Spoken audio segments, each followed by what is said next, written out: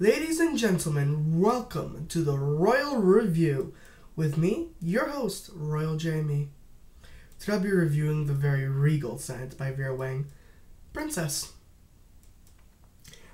I got the chance to smell this fragrance when it first came out, and that was a while back.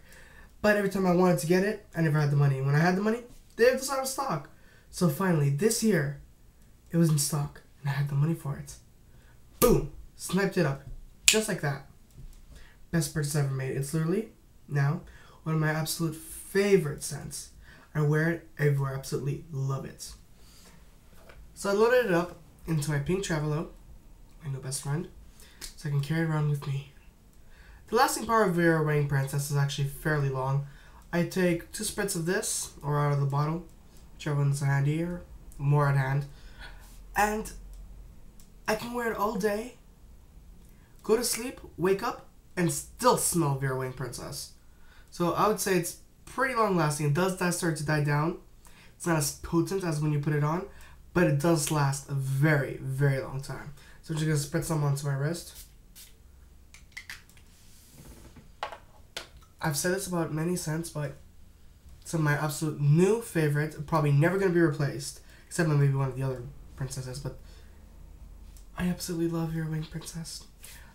I'm going to tell you the notes within the perfume, and I got these off the official Vera Wang website. Wrote them down. I'm going to read them out to you. Vera Wang Princess includes notes of water lily, lady apple, mandarin meringue, golden apricot skin, ripe pink guava, Tahitian flower, wild tuberose, dark chocolate. Chocolate.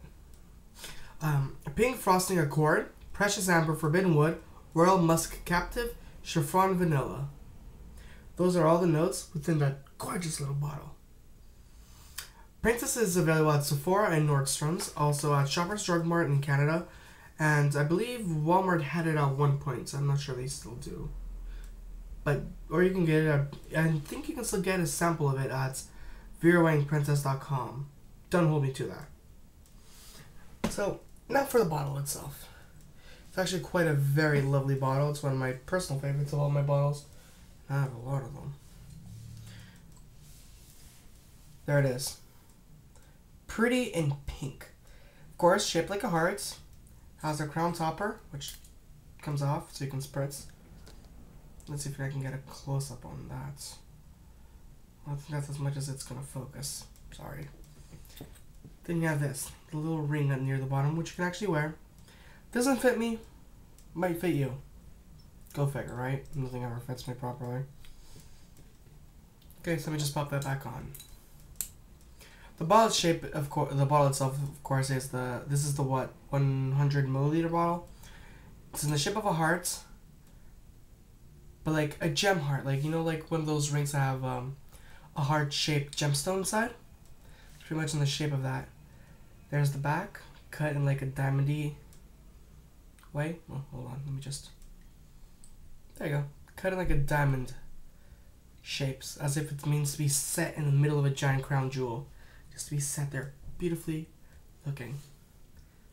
It's seriously one of my favorite scents, and you know what? It's a little bit on the pricey side, but I guarantee you, well, this one's on the price side because this is the 100 milliliter bottle, but, and it's eau de parfum.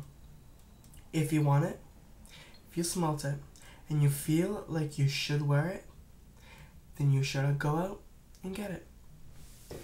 It's one of those perfumes that's eternal. It's so popular, so popular, so popular, so popular. Most people actually consider it a classic. Me being one of them. It's such an amazing scent. I feel like I just have to pull out the tiara. Something else I could say, pull out the weave, pull out the tiara. I had to. It's just worthy of that much. And much, much more. This has been RoyalJME for Royal TV. Right here on the Royal Review. Tune in next week at the same time, same channel, for the next Royal Review. And as always, smell it before you buy it. This is RoyalJME for Royal TV. See you guys later.